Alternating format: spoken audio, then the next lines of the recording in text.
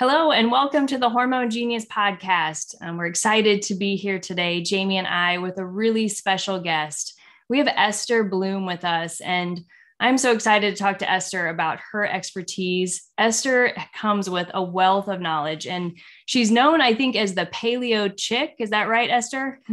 Oh, the diet was paleo chic. Yeah. Okay. Paleo chic, right. So I love that, but I'm so excited to learn more about how you help women fix their health. And I know for you, your expertise is clinical nutrition, but really you believe that every person can change where they're at and take a chronic or an acute health condition and really make a difference in their lives. So you have an expertise in balancing hormones, healing the gut, helping people lose body fat, helping them reverse, again, autoimmune disease, anti-inflammatory. So this is all stuff that our listeners on the Hormone Genius podcast really want to learn about. And you've written 4, I think, best-selling books, Esther. Cavemen Don't Get Fat. Cavewomen Don't Get Fat. Cavewomen Don't Get Fat.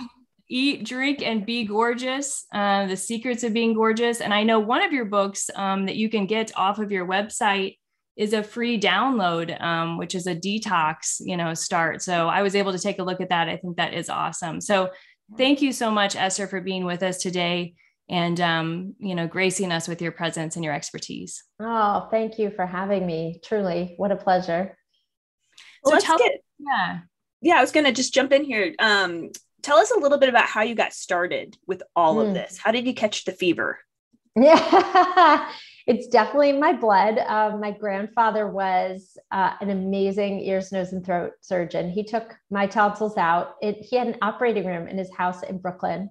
What? And my grandmother, his wife, was a dietitian, and then he trained her to be an anesthesiologist. So she put the ether mask over my face, and he took my tonsils out when I was like 6 or 7. I was always getting ear infections and tonsillitis and all this. So they took my tonsils out. And then my father was a dermatologist and my mom was a nurse. And we had pharmacists in the family. I mean, medical talk nonstop. Watch my dad do house calls and consultations in the aisles of our grocery store and on the street. Like, everyone knew him. He was a really gifted and compassionate man. So, and sciences came very easily to me in school, but I didn't want to go to medical school. And nutrition is basically, a degree in clinical nutrition undergrad. It's pre-med. It's just less physics and less chemistry, still a lot. But aside from that, everything else. So I was like, this is cool. So I went into it really for the science, and it wasn't, and the fact that I knew I wanted to own my own business one day. And I spent the first 5 years of my career in hospitals, but I knew I wanted to have a flexibility in my career and have a family and have the balance, which I do have now. So I'm very grateful for it. But it's interesting because I went into functional medicine about 5 years in, and really, thank God I did, because it's enabled me to help my own health issues as they've come up over the years. Right. Yeah. So a lot of people don't understand what that word means even, Esther. So if you just in your own words, what is your understanding of functional medicine? Because I just think this is important, I think, for listeners, because we hear it, it's like a buzzword almost. Yes. Functional medicine, or integrative, is another word I'll use. It really looks at the whole body. If you look at, and this is kind of the way I was trained too, as a clinical dietitian, the Western medicine teaching model teaches you kind of about one body part and doesn't go into the level of detail. I have a master's in clinical nutrition as well. And we didn't look at the studies talking about nutrients and, the FODMAP diet, or what used to be the specific carbohydrate diet, or, we didn't look at real dietary interventions. We looked at very standardized, low fat, low cholesterol diets, just approved by the Heart Association or the Dietetic Association. It was very limited in its scope. So functional medicine or integrative medicine takes into account the whole person and connects the dots and says, wow, you're having a lot of brain fog. Let's look under the hood and check out what's going on in your gut. Or you're having depression or anxiety. Let's look at the inflammation in your gut. You may be low in certain bacteria that would otherwise keep your brain calm and happy. Or let's look at your progesterone levels and your stress and your sleep and your alcohol and caffeine intake. Let's look at your blood sugar curve. So it's, one of my colleagues explained this to me and I thought it was genius. They said, your health, it's a continuum. Like your body's like a big rubber band, right? And if you pull tension in one area, it's going to make another area taut as well. Like it just encompasses all of your systems and puts all the pieces together, which I love. It makes a lot more sense too, right? Because so many of us have, invisible health conditions, right? We're walking down the street, but yeah, and we look beautiful and dressed well and makeup on, and yet we're suffering with horrible debilitating menstrual cramps. We can't get out of bed 2 days a month. We have migraines that lead us to vomiting, or we have autoimmune conditions or Lyme and mold. I call those invisible disabilities where we look fine, but we're not fine. And our tests, traditional medical tests, show up completely normal. So the doctor says, you're fine, you're normal. There's nothing wrong with you. It must all be in your head. Just go home and relax. And we've all been told that, or most people listening to this podcast have been told that. I remember a doctor gave me at one point a copy of a Kabbalah and told me to put it under my pillow and wrote me a prescription for Xanax. I was like, wow, this is a real low moment in my healing journey. I mean, comical, right? I was like, okay, I'm totally going to write about this, but man, this is upsetting. So we've all been gaslit because we don't fit in the standardized boxes. So functional medicine enables us to all work deeper and just say, okay, we know what you don't have, but what else is possible? Or, maybe you need to run the 5 additional thyroid tests that are missing, right? Let's run a more complete blood panel. Let's look at your vitamin D. Let's look at your inflammatory markers, because traditional blood panels also cover a very limited scope and don't do deeper level testing. So that is, to me, functional medicine. It's such a bummer, Esther, and maybe this won't be the case forever. I hope not. But when as we're working with women and we're encouraging them to get those, more extensive labs, insurance, they're so expensive. Insurance doesn't cover all of that. So, that's just a bummer. And I don't know if you have any recommendations for those who are looking for more, information about their levels. I do. So my functional medicine doctor, like every year she prescribes me about $5,000 worth of blood tests, and insurance says, I'm not going to cover it. And her office, petitions it or appeals it. And every year I get it covered. Oh. So, if your doctor has to go to bat for you and justify it, a lot of doctors, traditional doctors, are afraid to do this. They're afraid they're going to lose their license. They say, well, these tests are unnecessary and expensive. Meanwhile, I have picked up numerous clients' autoimmune conditions, their diabetes, their thyroid issues. So to me, they are medically necessary, and they're a lot cheaper than a hospital bill or a year's worth of medication. Yeah. So it's too, yeah, Esther, I find that the vast majority of my patients do not have issues with insurance coverage. So I think if you are dealing with medically necessary symptoms, you're going to get it covered. In most cases. Now that's not hands down, but there's also people that offer like packages. I know functional medicine people sometimes offer like a cash price where you can get all those tests for, one for all costs. Instead of 5,000, it's 350 or something for all those tests, which is awesome too. Yes, exactly. Okay. So tell us a little bit more, Esther, about some of the struggles that you experienced that led you to functional medicine. Oh my gosh. I know it's all a divine gift because it definitely helps me help my patients, but I'm currently managing mold and Lyme, which loves to manifest itself in insomnia. So that's kind of a beast.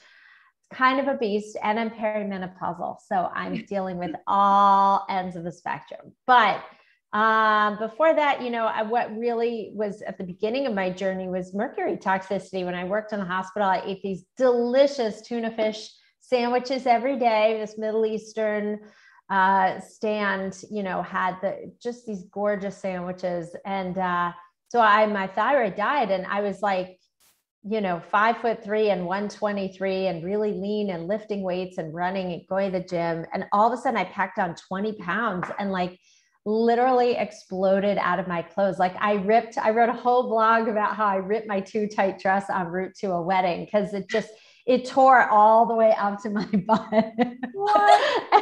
Because I'd gained all this weight and it was so emotionally distressful. I was like, what is happening here? Or distressing. And I couldn't face buying new clothes. So my mom like crammed me into my dress, like for a wedding, and she zipped me and it was like my boob and bra fat just like exploded out the sides. We got me in. We're like, it's okay, breathe. You know, the dress had a little stretch, and she like put a cardigan on me and she's like, let's just go. So we're getting in the cab, and then like the dress just tore all the way up, like from the back seat. I was like, no. So that was really, but again, thank God I went through that, because it really enabled me to be empathic towards my girls, my women who are struggling the same thing. They don't recognize their bodies. They gain a lot of weight overnight, either with PCOS or perimenopause or menopause. So it really enabled me to unpack the psychology of it and like just be in this new body. I had no idea what to deal with. And you know, it was great. I met my husband when I was at my heaviest weight, and like, he was like, nah, I don't care. He didn't even notice. Like he was just busy looking at my gorgeous tatas. He didn't care about the rest. Right. Because those got bigger too. So yeah, it was like, started with mercury. And then after my son was born, like things have been wacky ever since then. And he's now 14 and a half. So I had like really bad. The doctors don't know exactly. It was some neuroinflammation, some Epstein-Barr, and then I think the Lyme hit somewhere in the middle of there. And I honestly am just going to a new doctor now who's finally nailing the mold and the Lyme. We didn't put all the pieces together. And I took 4 Lyme tests before we got it right. Like the 4th one got it right. So the first 2 were negative. The 3rd was inconclusive. And then he was like, no, you're going to do my test, which is Galaxy. For those of you out there, Galaxy runs a beautiful Lyme panel that's highly sensitive and accurate. Yeah, Lyme is a really hard thing to get an accurate diagnosis on. And yes. And I'm not an expert in that either. So it really takes a specialized practitioner to be able to find it and treat it right. And so I recommend anybody out there who's thinking about that, you got to find someone who knows what they're doing, because it's just really hard. You know, and mold illness for that matter too is a very difficult condition. And Western medicine doctors have no idea about these conditions. So that's right. And the other thing I wanted to say about Lyme and mold, I can't remember, I lost my train of thought, but a little brain fog, I guess. But no, it really, it makes a difference when you get the diagnosis, because then you can start healing. You put the pieces for neuroinflammation in place. You have a clear understanding of what's going on, so you can treat it. Oh, that's what I was going to say. The Galaxy test also tests for co-infections really well. So it checks for like Babesia, checks for Bartonella, which I have. And the co-infections can be worse than the Lyme itself. So you also want to make sure you check, and you can treat it at the place I have it. It's chronic and or reactivated from an old infection. So at this point, I'm doing herbal antibiotics. I'm not doing traditional doxy anymore, because I'm so past that. And so that's something else people need to know is once you've had it chronically, like doxy isn't going to touch it. You've really got to hammer away. And the clinical research does show that the herbal antibiotics work just as well, and they don't tear up your gut so much. What herbal antibiotics would you recommend? Well, so again, I'm not a Lyme expert. I'll only tell you what I'm taking.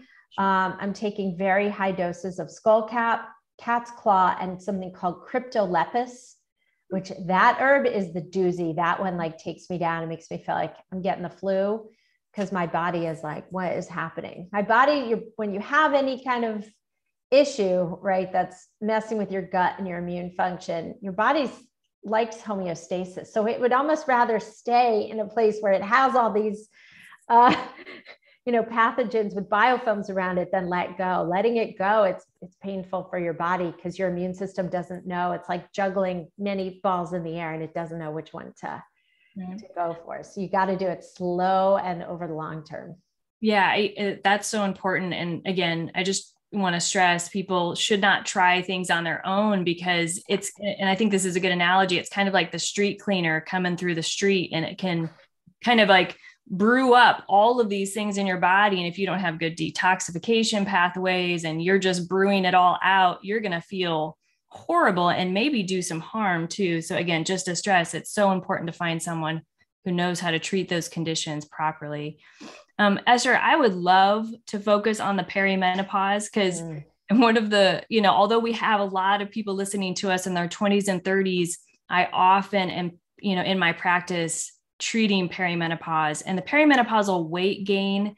And since you mentioned, your experience with just unexpected weight gain, we know that perimenopause a lot of times brings this kind of metabolic change. And so how do you approach that with women? Because I would love to give our listeners some ideas, of how they can, kind of handle that unexpected change and where to go for help. So let's start with diet, and then let's talk about testing. So with diet, as you age, right, and as you go through perimenopause, as your estrogen and progesterone can surge, but once your cycle starts to get irregular, they can fall more, and your cortisol levels can come up, and your insulin levels can go off kilter, which means you start to get a muffin top, or your muffin top turns into a big cake top. And all of a sudden you're like, wait, I can't button up my jeans, or my boobs are getting bigger, or like I look at a Hershey Kiss across the room and gain 5 pounds, like what gives? So I try to remove the stressors to support your adrenal glands first, because after your ovarian reserves of progesterone, estrogen start to decline, your body's going to turn to your adrenals and say, help me, you're my last hope, please.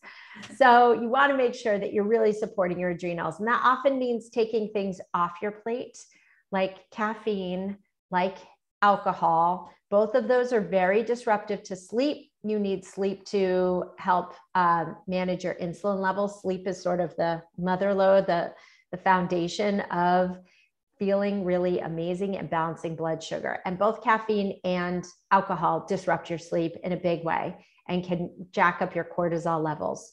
So, and that's often very hard for women to come to terms with, especially if alcohol's become a coping mechanism for your stress, or you think you're not the life of the party without a drink. I'm here to tell you, you are still the life of the party with or without a drink. No one's going to notice or care.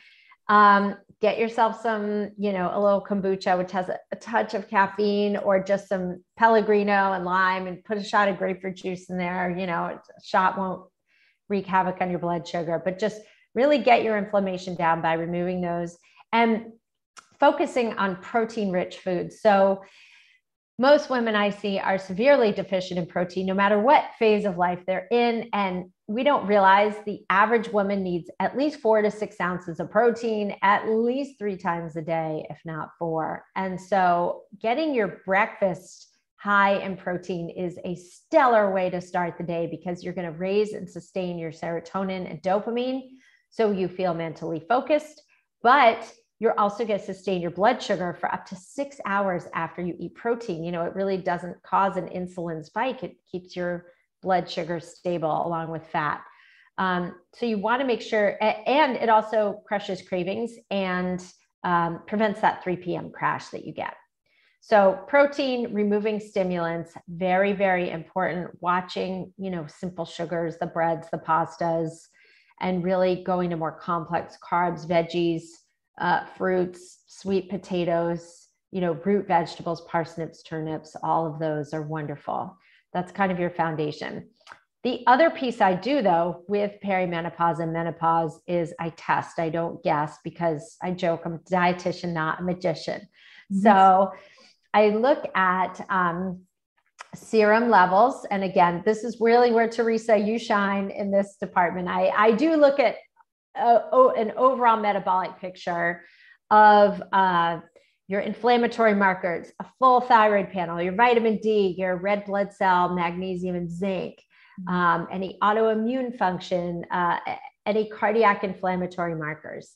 I like to get an overall picture of your inflammation and your health. Of course, I'll look at insulin and glucose as well, and do, complete blood count, look at your ferritin levels, all that.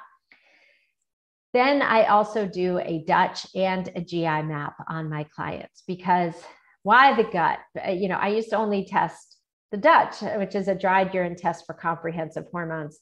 And I began to see I was really doing a disservice to my people, because they weren't necessarily, they were getting a lot better, but they were still missing pieces with their digestion.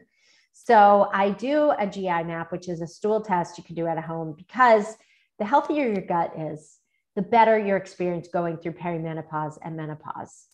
If you are constantly recycling your estrogen in your gut wall, it's going to be problematic, especially if you decide one day to go on hormone replacement. If you're not pooping every day, it's going to be a problem. You can develop severe estrogen dominance if your body is not excreting it through your waste. You can also be very deficient in gut bugs that help support healthy brain biochemistry. We now know that if your certain types of bacteria are deficient, you can have symptoms like anxiety, depression. You can have ADHD, ADD, you can have brain fog. So I just read an article this week, there's a new term for healthy bacteria that support the gut-brain connection. They're called psychobiotics. So I was like, oh, that's really interesting. So we're learning so much about the gut-brain connection, but also, I treat a tremendous amount of dysbiosis and bacterial overgrowth and leaky gut, sensitivities to gluten, and it's derived from a deficiency in hydrochloric acid. So stress can cause that, too much booze, low progesterone, declining estrogen, all of those. When your hormones decline, you lose that beautiful mucus lining on the inside of your gut, and you lose a lot of integrity. So you get real bloated, you're getting reflux. All of a sudden you don't tolerate gluten and dairy, and you're like, what is happening to my body? So if you can set your body up where, you're cleaning out the sugar and the overstimulants from your diet, you're, getting a nutrient-rich diet, you're going to offset a lot of weight gain that most people get during perimenopause and menopause. So it's an incredible tool. And on the flip side, I do see women with PCOS too. And one of my clients, she was going to do her Dutch, right? She just started cleaning out her diet. She hadn't gotten a normal period in 9 years. Like, unless she was on birth control, she didn't even get a false period, right? Mm-hmm. Nothing happened. We switched up her diet. She takes her Dutch and within 2 days gets her period. I was like, okay. I just laughed. I was like, see, and I've had this happen to many women who are anovulatory. They're not ovulating. They don't have enough progesterone to even ovulate. We switch up their diet and boom, they'll get a period after 9 or 10 years of nothing. So it's profound. And then the other test I do is the Dutch. And again, that looks at you. It's wonderful. The Dutch and the GI map talk to each other. So I look at your production and your detox pathways of your hormones. I look at the neurotransmitters in your brain. I look at your cortisol, and it tells me a lot about what's going on with you metabolically. If you're insulin resistant, your thyroid's off. If you're a candidate for herbs like chaste tree, which can really raise your progesterone, or we circle back to the AMH in blood and say, are you anovulatory? Maybe it's time to do some topical or oral progesterone at that point. So I try to use it to see what types of nutrients people need, if they need herbs to balance hormones, or is it time for good old fashioned bioidentical hormone replacement therapy? That is amazing. There's so much that you unpacked there. And it just goes to show you, you should be a doctor. Like it's so much detective work, and it takes so much time. Like yes. I know these tests take so much time to analyze, and really every individual person has their unique history, their unique, genetics, their unique temperament and person and lifestyle. All of that has to be factored in with those tests to be able to make the right treatment plan.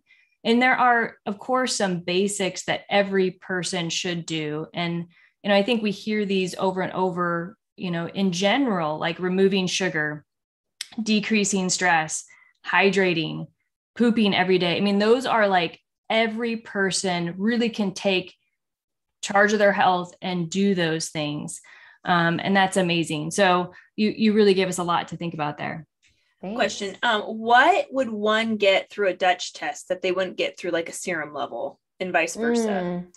You're able to see if estrogens or tests, well, you're able to see if estrogens are aromatizing or converting to, you're able to see if testosterones are aromatizing to estrogens. You're able to see if your estrogens are moving down the wrong pathway and causing a more inflammatory pathway that's producing symptoms like breast tenderness, irritability, moodiness, heavy periods, clots. So if you're 16-OH or 4-OH or high, or even the 2-OH, like you're able to correlate a patient's symptoms with their levels of estrogen. And you're also able to see methylation. If someone's methylation is a fancy word for detox, right? If you take someone who has very low methylation or poor methylation or a genetic defect, and then you put them on hormones, they're going to have a horrible time. They're going to feel much worse. If you have migraines, that could worsen it.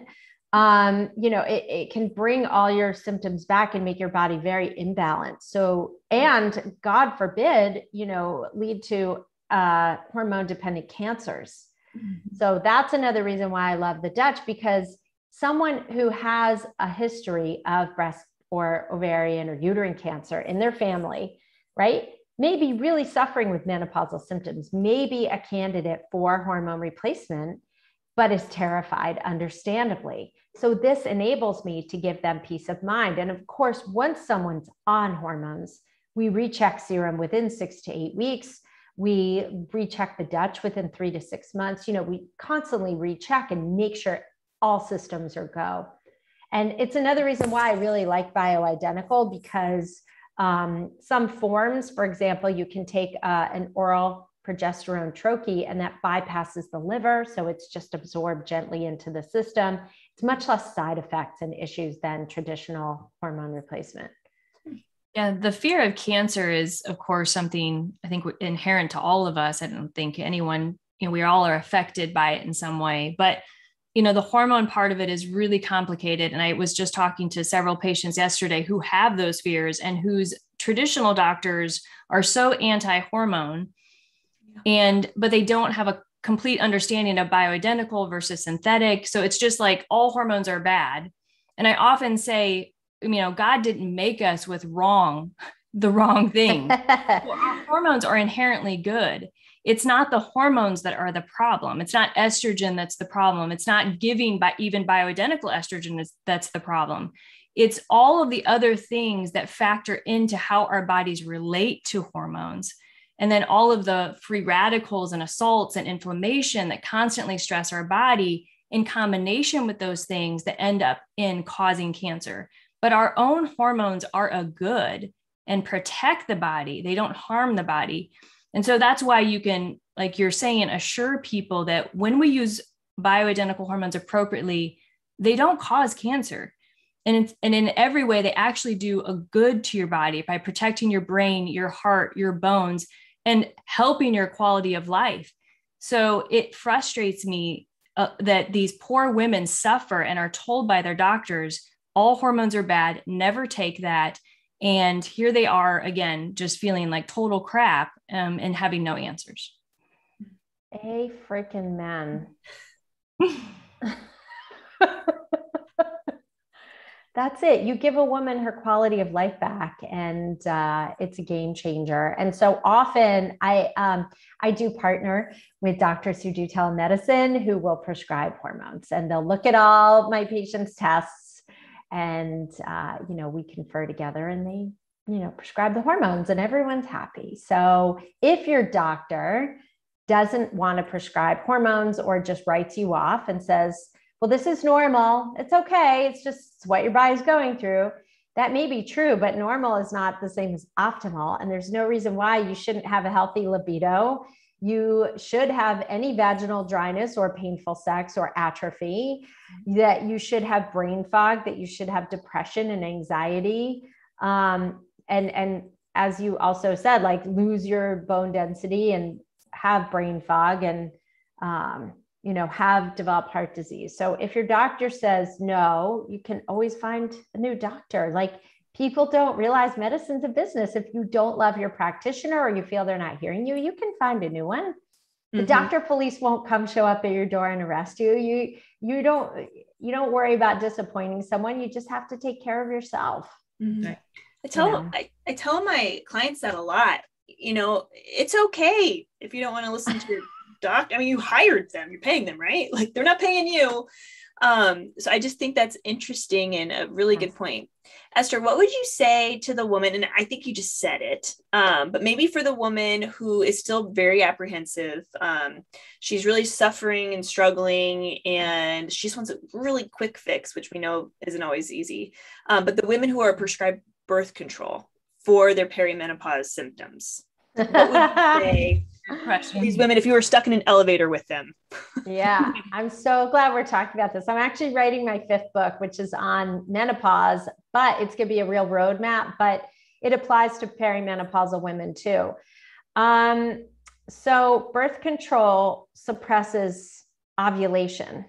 If you're in perimenopause and your progesterone's declining, your ovulation's already not happening. So and you're certainly not so worried about pregnancy. Obviously you want to prevent it, but your body's really not in a place where you're as likely to get pregnant anyway. So it's not appropriate. Birth control is not appropriate for perimenopause or menopause. And birth control suppresses your body's own natural production of hormones at the time when you need it the most. Like, you want that last hurrah. You want your hormones producing as long as possible to protect you from, just the natural effects of aging or decreased hormones. So no, you want to test and find out your levels. Okay. If you are in perimenopause, for example, and your progesterone is rock bottom, and you're already relatively estrogen dominant, the last thing you want is to go on birth control taking more estrogen. You're not a candidate for estrogen at the time, and you don't want to prolong your periods longer than it should be. So what you would do at that point, and a lot of my women start in perimenopause, either, some chaste tree or Vitex to get their progesterone up, or they start topical or oral progesterone. Only until a woman has not had her period for a year is she even a candidate for estrogen replacement therapy. So you don't want to put someone in perimenopause or menopause on the pill. You don't even want to put someone who has PCOS on the pill. Right. By the way, someone who's already severely deficient in progesterone, you do not want that. Do you think it's just that one thing that a doctor who might not know just says, I don't know how to deal with this, here's the birth control pill, it'll look normal, and that might be something that satisfies you? Do you feel like that's kind of what happens? Yeah. Doctors just don't know what else to do? Your guess is as good as mine. I'm not sure what the thought process is. I think they just just fix it and forget about it. There aren't a lot for a traditionally trained physician, there aren't that many tools. Right. I mean, my gynecologist, to be fair, she always wants to put me on the pill, but she's always talking to me about the importance of strength training and meditation. And she's intelligent and trained that way. But, when I tell her, like, no, for example, when I was telling her about my insomnia, she's like, just take the pill. It will really help you. And I went and I was just like, let me just Google side effects. It was insomnia. I was like, and by the way, I wasn't low in estrogen. My hormones were pretty darn robust. So I didn't need the pill. It wasn't a deficiency. Like, I do these funny memes, like reflux is not a Prilosec deficiency. I should say, menopause is not a pill deficiency. Like, it's not an oral contraceptive deficiency. Yeah. It's just the natural way your body's saying, I'm really not in a good place to have babies anymore. Let's close this chapter and start a new one. I think it's probably how they're trained, Jamie, because I really almost think they're trained to believe that women literally like their bodies are meant to have the pill. And that's the state of health hormonally that we were meant to be in. Like as if, somehow some doctors created this birth control pill and this has become now the state of health all women should exist in instead of their own natural hormones. And so it's just like they're in this box of, I think all women just need to be on the pill. All women should have a perfect cycle, which we know is a fake cycle, which we know is an endocrine disruption. But it's how they're being trained ultimately. And it's really sad because, like you said, there's all these side effects of the pill.